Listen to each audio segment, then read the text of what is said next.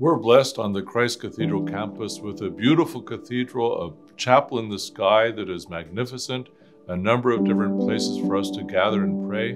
And even with all of these spaces, many times we still are missing space for people to come to pray, especially to celebrate the life of a loved one as we give them Christian burial, or the union of a husband and wife, or the birth of a child in baptism. And so the St. Callistus Chapel, which will be in the undercroft or the basement of the cathedral, will be a smaller chapel holding just a couple hundred people, but will give us flexibility to have even more services to better serve you as you come to the church in these special moments. Hello everyone. Now you see just on my right side, just a wide door, but right now I will open the door and then bring you inside and you see the future beautiful, magnificent St. Callistus Chapel and Crypts. So in the future, when the completion of the chapel and crypts, we will see this is the main aisle lead into the altar and the tabernacle right there.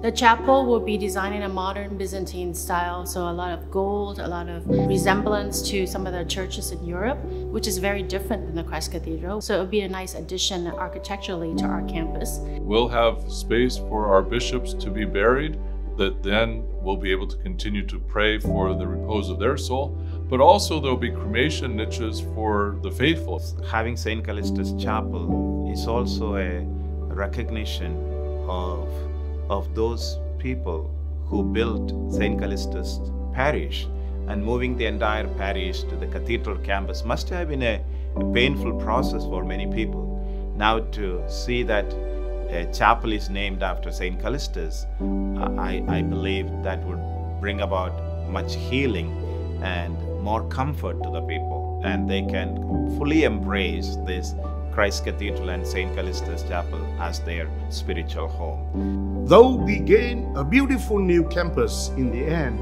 losing St. Callistus was not easy. For generations, our St. Callistus families worship, learned, and share so many moments of great joy at the church.